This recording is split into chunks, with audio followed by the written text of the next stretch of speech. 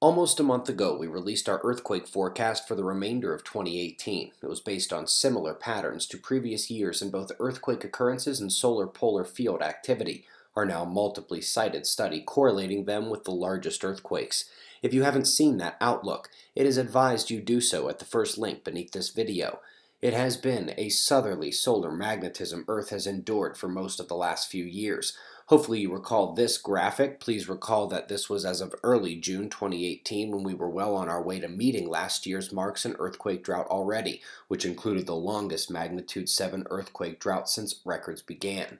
And the last month has brought little change. The last magnitude 7 event was now more than 4 months ago, and when we examine the magnitude 6 earthquake activity, we find generally below average occurrences. We expect 3 per week and got about 1 or 2 for the most part. But before the 2 we've had in the last 9 days, it was more than a month since the last one had occurred. At 3 per week average, a blank month is insane. And looking back to early May when a 6.9 began the Hawaii volcano uptick, all the 6s since then have been on the low end of the scale. So come back to this, and please update in your brain that we are now 4 months into the magnitude 7 earthquake drought this year. By the way, those are expected once every 20 days at the magnitude 7 range, just for some perspective on this, and the nearly 6-month drought we had last year.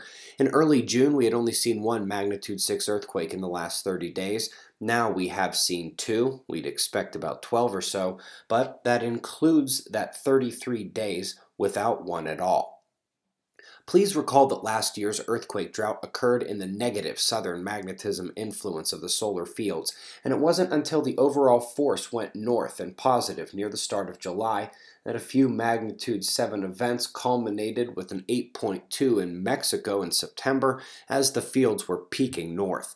Last episode, we saw how we were approaching that similar rise again this year. We saw all the historic examples, and while we've been in the negative down, so to speak, our earthquake drought this year has come together as well.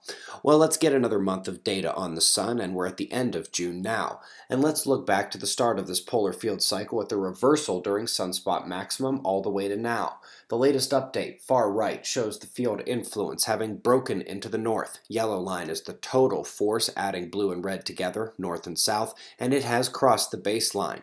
This means that we can begin to look ahead to the end of the magnitude 7 drought, and it probably will not be as long as last year's. There is no telling what the peak of this year's northern influence will look like up at the top of this mountain we're climbing now, but we can expect it to be around the same August to October period when the northern fields peak in positive force.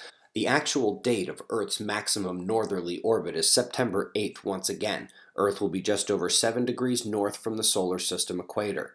Now the sun's fields vary enough that we'll need to watch for the peak in northern magnetism somewhere within about 5 weeks of that. Another link you have below is to our electroquake video. That is a good place to start learning the future. We'll do these updates as necessary. Be safe, everyone.